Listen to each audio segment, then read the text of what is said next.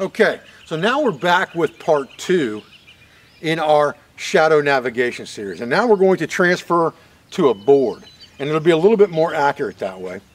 And the way I've got this board set up is it's just a simple piece of plywood. And you could do this on a piece of paper, a piece of cardboard, even on a piece of like canvas fabric if you needed to. You could draw a line, a circle around a bush pot, put all your lines in there. You can do most of that by eye and be fairly accurate. And then you could use that object as your shadow board. The object of this is exactly the same as it was in the beginning with our body, where we are proposing an east line to the sun and then adjusting that at an angle to compensate for how many hours the sun is above the horizon. Now, it hasn't been very long since we did the first exercise, so it's probably not going to be that much different, but we will count hands again anyway because we may have a little bit of a differential there. So I'm at 1, I'm still at 2 and maybe a finger, maybe 2 fingers, so maybe 2.5 hours. So I'd probably stay pretty close to that 2 and err on that side, then go to the 3 until I was a full 3 hands. So what we'll do with this is we'll move this shadow board to the ground now, and I'll show you how this works. And then I'll show you how this inclinometer works that I've also got written on the board. That should give you even a little bit more accuracy.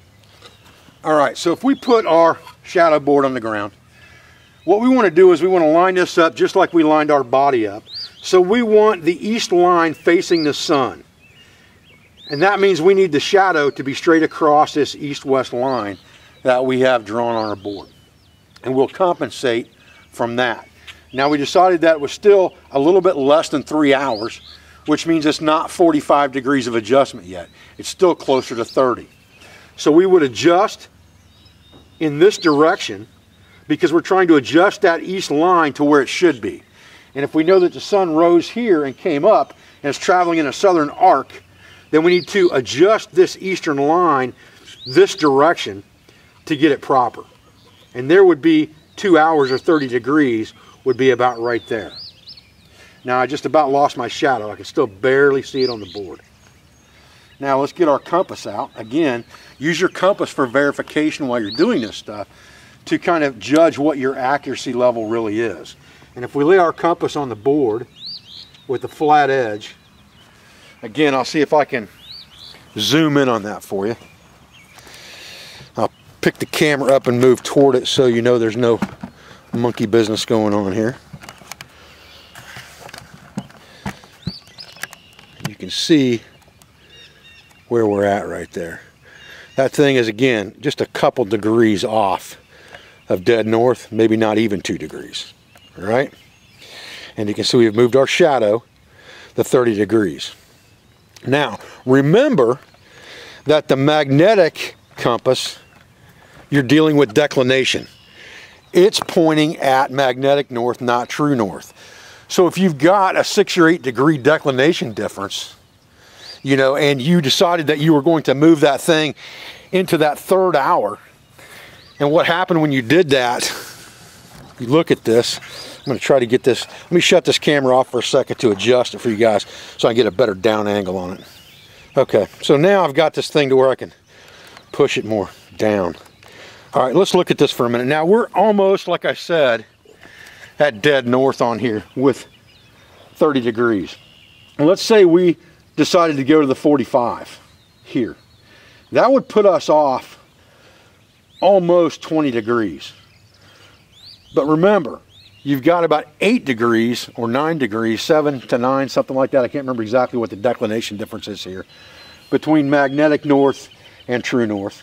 And you've also got 15 degrees of variation in your hours here as well. So if you're staying within that 15 degree range of difference, you're doing a pretty good job. But that's, for practice, you want to figure out which side you want to err on. Do you want to err to the lower end or do you want to err to the higher end? And for me, like I said in the beginning, I would err to the lower end because the sun hasn't quite been up 3 hours yet. I would just stay at the 2.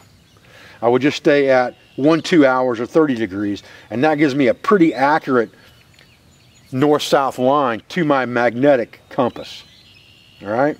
Now in the afternoon, things are going to be just the opposite because you're going to put the western side toward the sun cast the shadow east, and you're going to move the board the opposite direction because you're trying to get the west-east line lined up, so your shadow is going to move in the opposite direction on the board. It's a little bit confusing, but it's really not. Now, let's talk about this inclinometer that I put on here and how that can be useful to us, and how maybe that's more accurate even than just counting hands. Okay, so here's our makeshift inclinometer with our pocket knife hanging off of it. And what that's going to do, when we aim this at the sun here, it's going to give us an angle here on the inclinometer, 15, 30, 45, 60, and so on. So when I point this up to the sun, from where I'm standing right now, and just look across there, and just bury the sun with that corner, and I look at it, it's saying,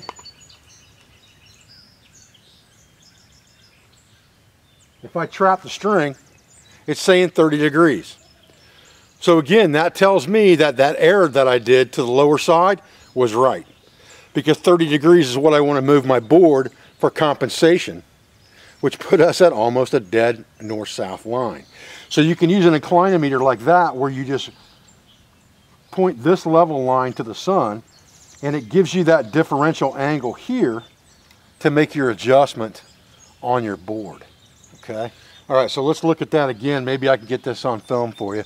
But if I take this board and I put it up to the sun, looking down this level line and just covering up the sun so I'm not blinding myself with it, and I take this line and I kind of trap the line on the board, I can see that degree differential is 30. It's actually showing a little less than 30. All right, so that's how I use the inclinometer on this thing, to give me that angular differential. Then I would put the thing on the ground, again with the east line toward the sun in the morning, move the board to get my 30 degree differential, and now I have a more accurate north-south line. Okay, so that gives you a simple explanation of how the shadow board works, both with and without this inclinometer. And you can see the inclinometer is going to make it probably a little more accurate than a guess high or low. But you don't have to have that, and it's still going to be fairly accurate. Remember that this now, because you have a shadow on here, you almost have a needle in the doghouse scenario, where if you keep that shadow on the respective point on the compass and you don't let it leave that line, you're walking a straight line. But you could also do the same thing we talked about earlier, where you could find an object in that line of travel that you're not going to lose sight of and go. But instead of having to go through all the calculations and move your feet around, you can just pick the board right back up if you haven't traveled for an hour. And you should know that by your pace count and how far you travel over distance. And you can slap the board right back up here and say, okay, there's my travel line. Now, what's the next thing in that line of travel? And if I'm not sure how long I've traveled, I can always take another reading, either with the inclinometer or with my hand, to put the shadow in a different spot on the board if I need to adjust that angle as the sun is traveling across the sky. Okay, folks, so I'm Dave Canterbury with Self-Reliance Outfitters in the Pathfinder School. I appreciate your views and I appreciate your support. I thank you for everything you do for our school, for our family, and for our business, for all of our sponsors, instructors, affiliates, and friends, and I'll be back with another video as soon as I can. Thanks, guys.